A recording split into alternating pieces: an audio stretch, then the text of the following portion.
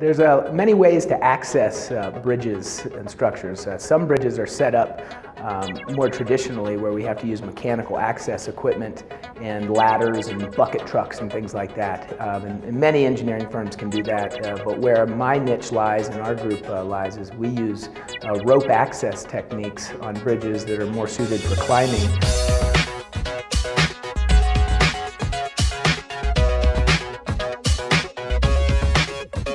My crews and I, we inspect bridges all around the United States, and sometimes help our Canadian offices to look at them for safety, to make sure they're safe for the traveling public. We are structural engineers on rope, so we are engineers that know the background of the structures, how they're built, and we know how the materials deteriorate over time. We can specifically tell a client how to repair something and how to keep it in service for longer. Our climbing techniques are fast and efficient, and we don't need any traffic control, which costs a lot of money to set up. We don't need mechanical equipment, which are large pieces of equipment to put in the roadways and stuff. We don't utilize that, so we're out of the way, and we get it done faster and cheaper. Most of our clients are departments of transportation, and then we have a lot of private clients. We've been doing work for railroads and other infrastructure holders or owners, tower owners, tank owners, things like that. People that have infrastructure that are hard to access and can utilize our structural engineering services along with our rope access services to evaluate their structures. So really what we do is we try to help the client plan for maintenance and rehabilitation over the life of the structure to make sure that their investment, they get the full life out of their investment. A typical climbing team is a minimum of 4 people, but we've had climbing teams up to 8 people. For instance, we just inspected a bridge in West Virginia that took a team of 8 people.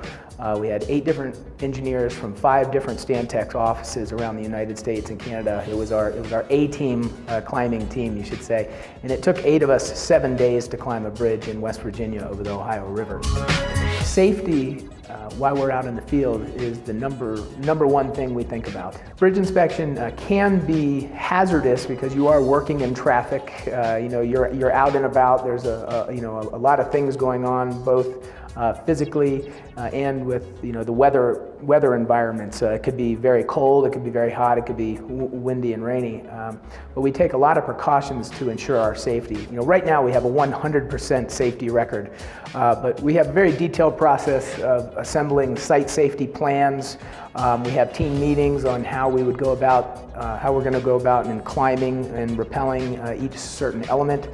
We talk about each situation you could get in doing that, and then what a rescue would entail if someone got in trouble in some certain situations. You are hanging by ropes, but as long as you know what you're doing and you know the gear and you have the right training, it's probably safer than walking across the street. The work we do is very exciting, and there's always different challenges day by day. One day I might be in the office checking a report or checking calculations, and the next day I might be utilizing rope access techniques to inspect bridges in Nevada or Colorado or West Virginia or even Canada. And we work very close together, and so we really have formed a good bond with our clients and within the group. So that's why I stay at Stantec.